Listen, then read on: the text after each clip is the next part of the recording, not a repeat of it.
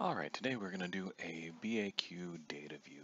BAQ DataView is an alternate way to get some data onto a customized form. Like instead of a traditional way, probably would have been adding a dashboard assembly as a tab.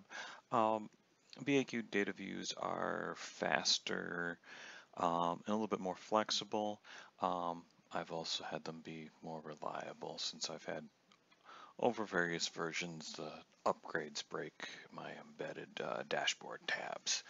All right, so what I've got here is I already made a BAQ, and all this BAQ does is it returns orders, lines, warehouse bin, and on-hand quantity.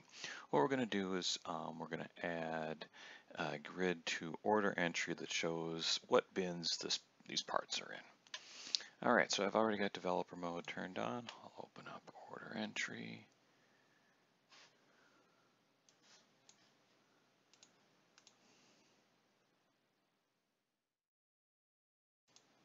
And we'll customize order entry.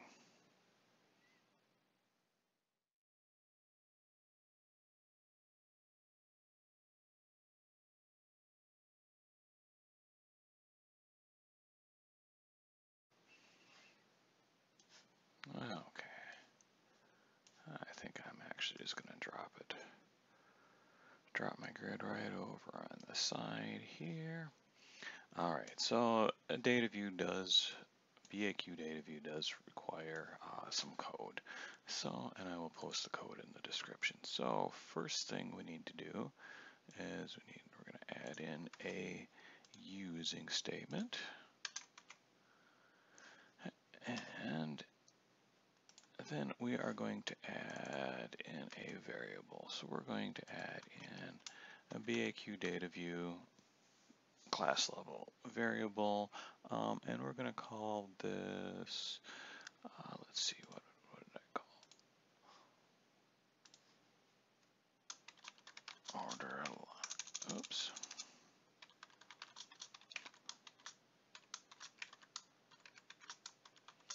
Okay, I'm just going to call that order line on hand BAQ DataView. And I am going to make a method to create this.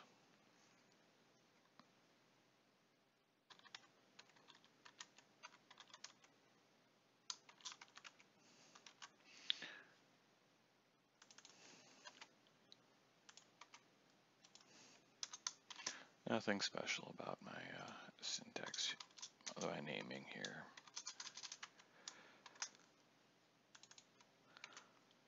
And I'm going to call my method to create this at the beginning of my initialization of custom code. So normally I would put things at the end, but I want this at the beginning so that my BAQ DataView is available if I ever wanted to do things like put row rules on top of it.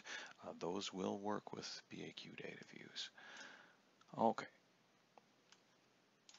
So I've added my using, and I've got that. So now I need to fill in this. So just when we start our customization, it's going to call this method, and this method is going to create our BAQ DataView. I'm going to do probably the same thing that you will end up doing. I'm going to take some existing code, and I'm going to paste it in, and then I'm going to fix it up. And I'll talk about what I'm fixing up as we go. Okay, so first thing we're doing is we're going to create our BAQ DataView. So I already defined that it existed, so we're going to make a new one, and we're going to give it a name that is that. Then we're going to add our BAQ DataView to OTrans. So it is available. Then we can bind it we're going to actually bind this to a grid.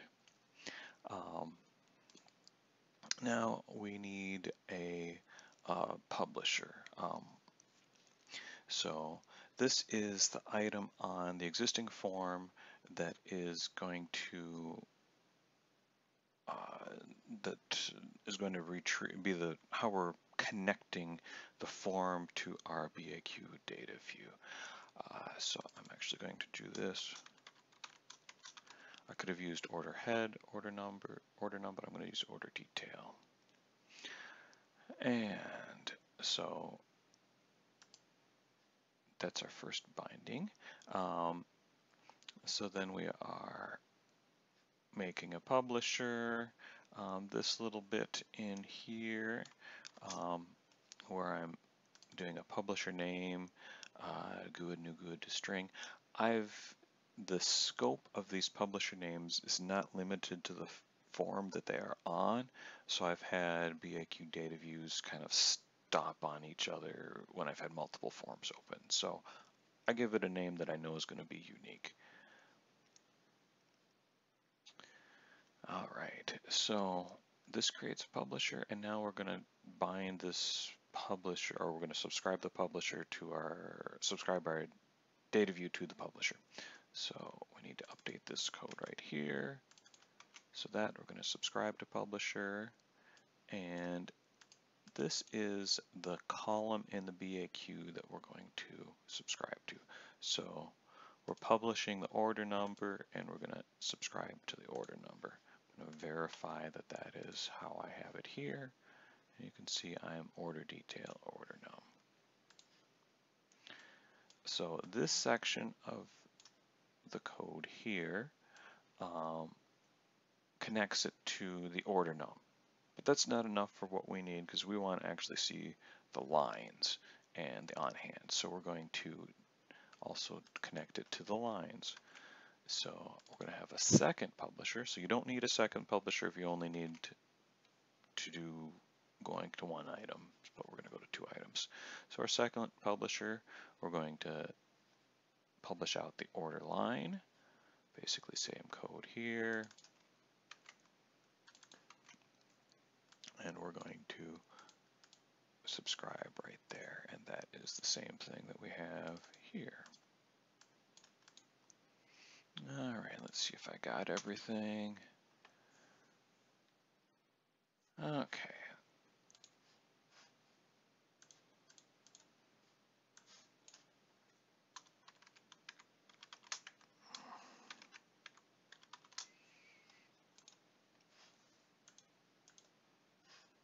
So I just have to save that and come back in.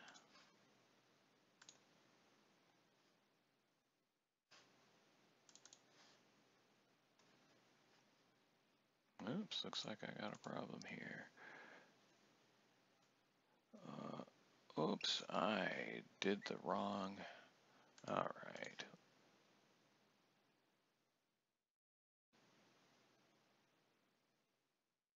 Piece of the code that I updated there was incorrect.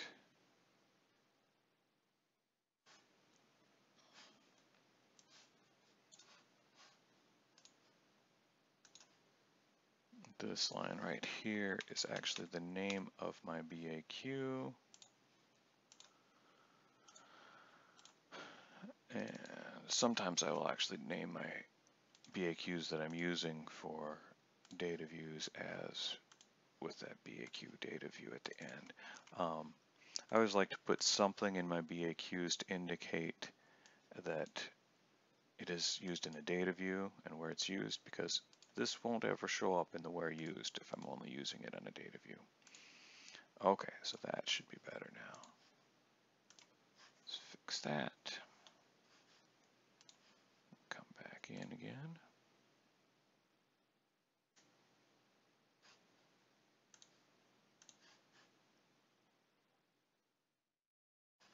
All right, now we can add a grid here.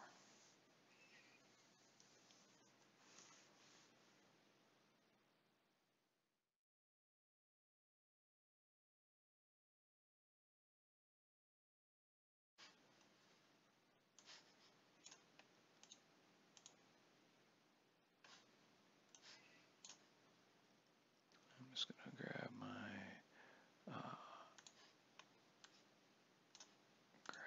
grid.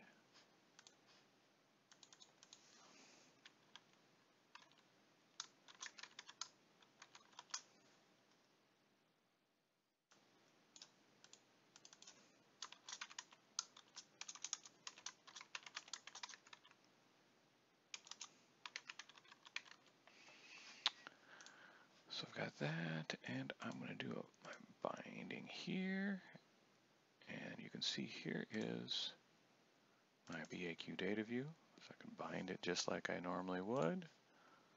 We'll save that and come back in and see what it looks like.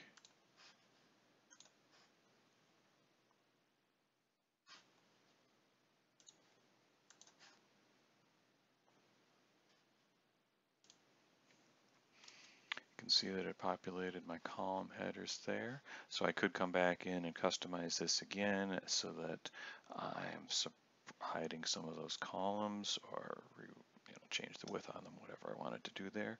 But let's see the results here. I'll just pull up an order. So now we can see that this order pulled up that one. I should look at an order with multiple lines here.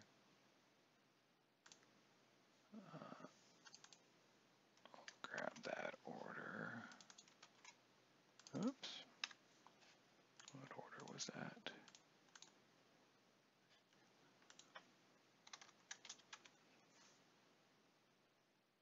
Alright, so now I've got line 1 is in that location, line 2 is in that location, line 3 is in that location. As you can see, that grid is refreshing as I change my lines.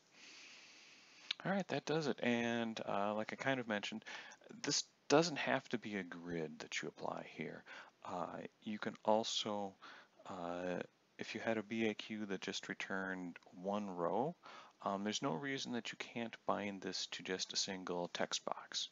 So like if I wanted, like on sales order, if I wanted total open orders to be displayed on order entry, I can do that with a BAQ data view.